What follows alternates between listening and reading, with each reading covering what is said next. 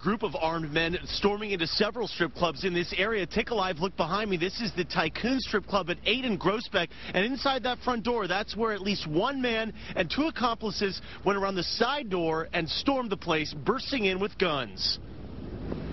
This one over here, he got shotgun, long shotgun in his head. Mother, lay down, don't move, don't move, don't move. A customer at Tycoons strip club tells us what happened tonight when armed men came in and busted up the party. In all, 3 guys with guns, each came through a different door. This one, the first one by himself, he got shotgun.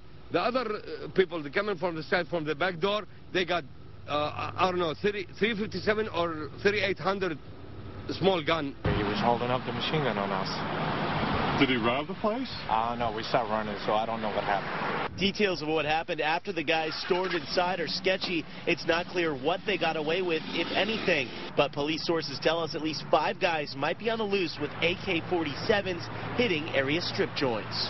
I closed the door.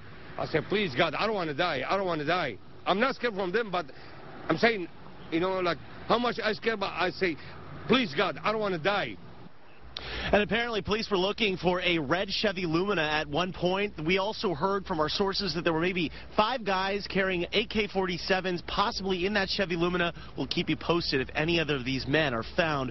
We apparently have found out that this was a robbery. We don't know how much was taken.